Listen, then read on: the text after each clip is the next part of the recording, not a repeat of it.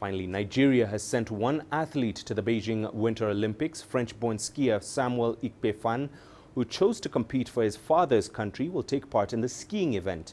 Nigeria made its Winter Olympics debut in Bobsled and Skeleton in 2018, but plans to take part at Beijing 2022 were scuttled by circumstances. However, that has not diminished the growing popularity of winter sports in Nigeria. CGTN's Deji Bademosi has that story. No ice tracks, no problem.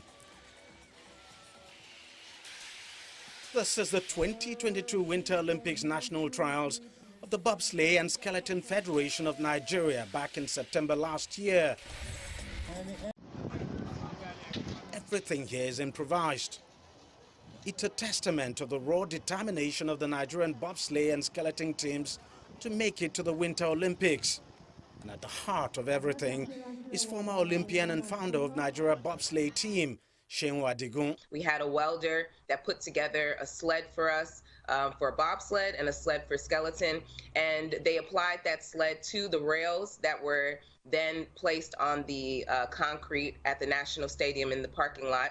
And we had a push trials, and obviously, just like any first time, you will have bumps and bruises and challenges that you didn't expect to happen, but we're really grateful that we were able to successfully complete the trials.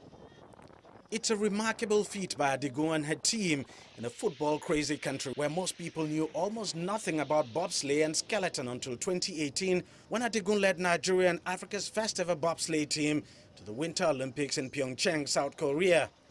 Unfortunately, due to a change in qualification rules and visa issues, the Nigerian bobsleigh and skeleton team could not make it to the Winter Games in Beijing. But Adigun says that turnout at the trials has been a huge plus in their effort to make the sports popular in the country. You want to reference the movie Cool Runnings, you know, when they looked back trying to recruit people and there was no one in the room. And so when we had way more people in the room, we were like, wow, you know, this thing really must have empowered others to believe that they can do something bigger than themselves and that you don't need winter in your country to be able to do something special. So I was both shocked, but also I was blessed and honored and excited, you know, to see the popularity of the sport in Nigeria, because I think it gives our youth an opportunity to do something else to represent their country and to be proud of.